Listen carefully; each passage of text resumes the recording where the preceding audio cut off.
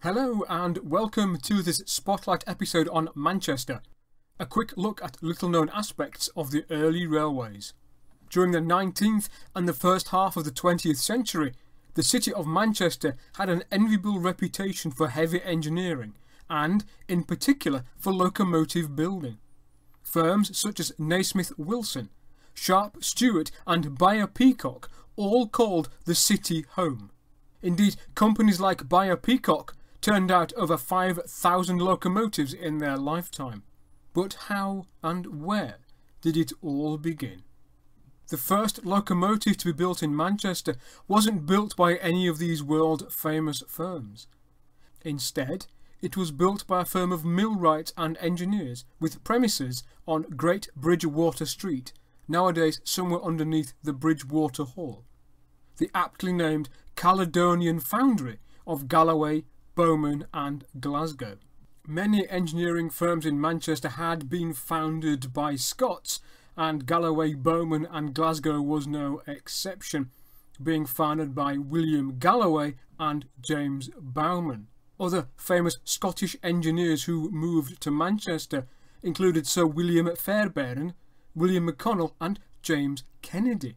Richard Roberts of Sharp Roberts and Company was of course a Welshman, and Charles Bayer, alias Karl Friedrich Bayer, was a German, having arrived in Manchester as a penniless immigrant from Saxony with hardly any English.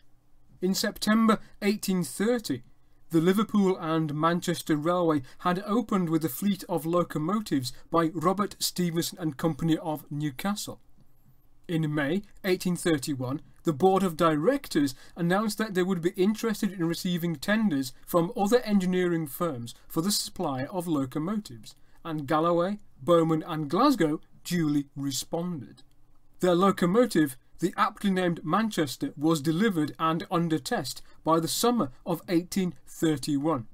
She was a curious machine and certainly a break from the Stephenson tradition.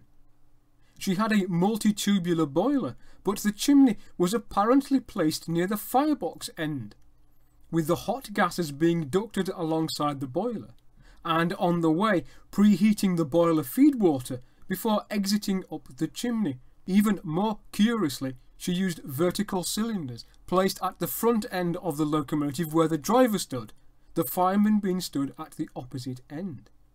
The use of vertical cylinders was because of James Watt's dire warning that the weight of a piston in a horizontal cylinder would rapidly wear it oval, and this myth, although partially true of course, took long to die.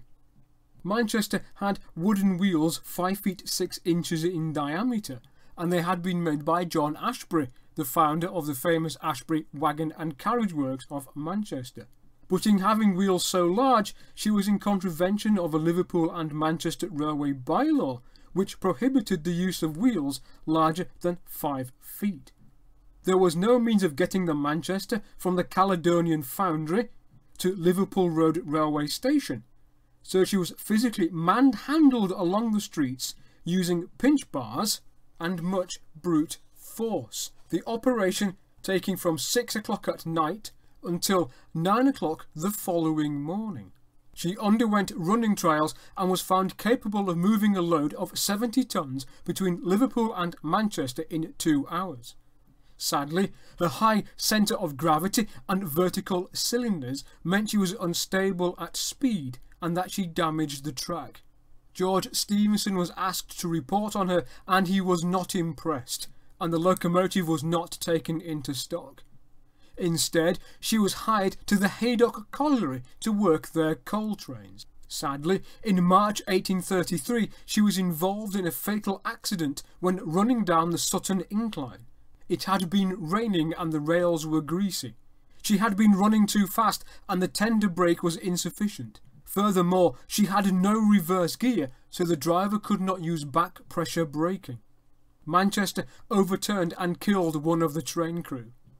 The inquest held before the Manchester coroner found that her design was inherently dangerous, and the Liverpool and Manchester board reported to Galloway's that she be taken off the line.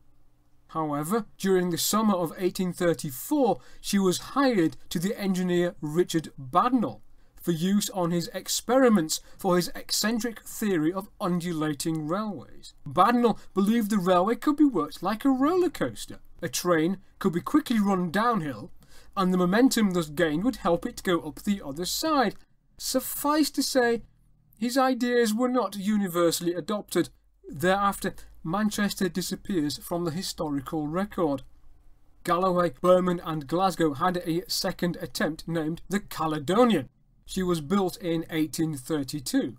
Some authors, and I'm looking at you, Mr. Dendy Marshall, have suggested Caledonian was nothing more than a rebuilt version of Manchester. But this is not the case, as the two existed side by side. Caledonian was far more conventional than her earlier sister. But again, despite the recommendation of George Stephenson, she still had vertical cylinders, this time mounted amidships. These cylinders worked a jackshaft which in turn drove the driving wheels via outside coupling rods. Caledonian lasted in service on the Liverpool and Manchester for 5 years, before being sold in 1837. So that's a quick look at the first locomotive built in the great city of Manchester. The first of many, and the tiny acorn from which a mighty oak grew. Do you have a favourite Manchester locomotive or locomotive building firm? Comment below. If you have enjoyed this video, please like, share and subscribe. And keep the conversation going over on Facebook at On Historical Lines. You can also find out more about Manchester in my forthcoming book, Locomotives of the Liverpool and Manchester Railway, coming next year from Pen and Sword Transport.